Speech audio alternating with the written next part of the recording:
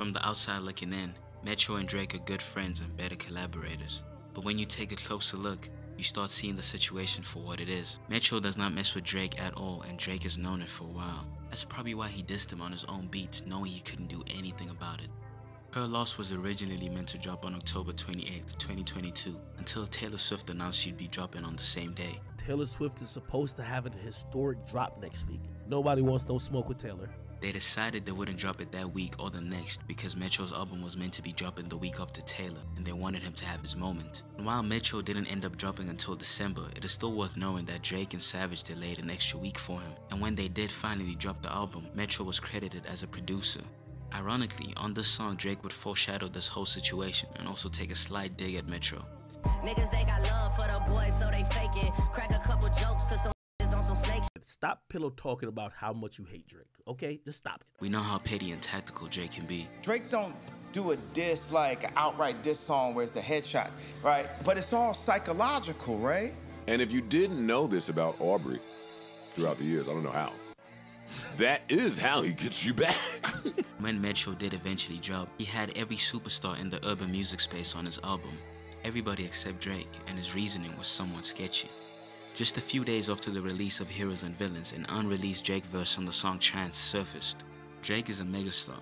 Obviously Metro wouldn't leak the song as it was step on his release, at least not unless he's planning on dropping the remix. From this interview clip, you can tell he definitely wasn't planning on ever keeping Drake on the song or dropping it as a remix later on.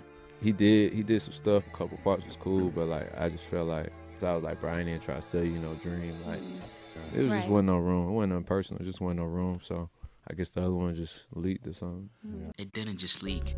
Drake's team is so militant and they keep everything in-house. Nothing leaks unless they themselves greenlight it. The last time a Drake song actually leaked was when Trippie Redd played a song in the club when he wasn't supposed to. That night when the clips came out, people forced my hand because they were like, yo, that sounds hard. And we had to rush.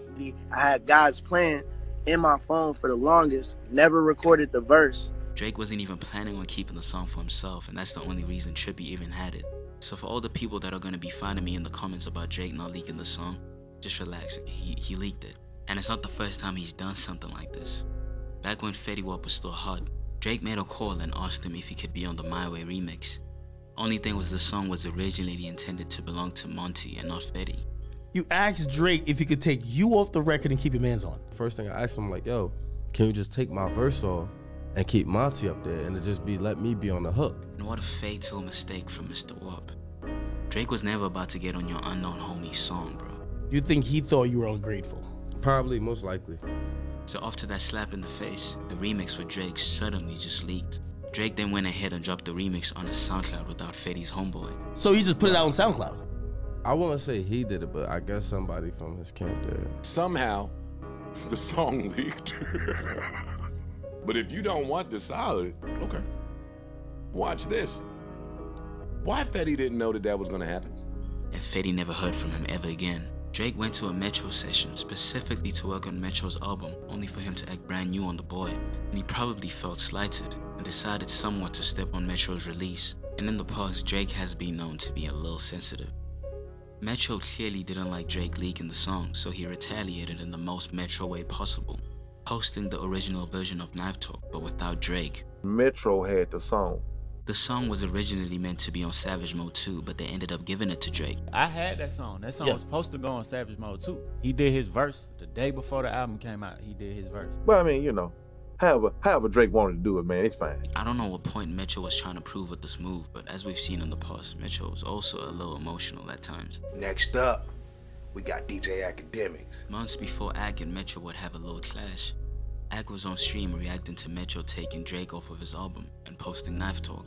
If you listen clearly and watch carefully, you can see that Ak was in the know about some information that he couldn't really expose at the time. Oh no. I feel there's a little uneasiness there, but his answers, I don't know, it didn't. Am I reaching? He had no real reason to out Metro, but you could tell he definitely knew what was going on. Oh. I'm trying to figure out if Metro be hating on Drake. Like, I guess this is what I'm trying to say. Because look, he's been doing little shady things, like he shared the OG version of Knife Talk without Drake. Like, why would you do that, brother? And if Ak is hearing from multiple sources about Metro's dislike for Drake, there's a huge chance that other people know about it as well. So when Metro disrespects him, he finally is able to say what he has known for a long time. Don't tell me how to run my page, because Metro, I know a whole long laundry list of you done pillow talk to, talking shit about this person, doing this weird shit people said about you. I don't know why you hate Drake, but it's kind of like a frenemy thing. I think you still produce for him, but you know what I mean? The hate is strong in your heart for the boy Aubrey, man. There's a lot more where that came from, including some shit that some people wanted to get on here to talk about you. Say what you will about academics, but he's built his whole brand on honesty. Metro is always on Twitter addressing things and being vocal about everything. If he didn't have a problem with Drake, he could have easily cleared it up. Instead, he's liking tweets which further prove that he did not appreciate Drake leaking a song, and rightfully so. They tell you it's not personal, but everything is personal.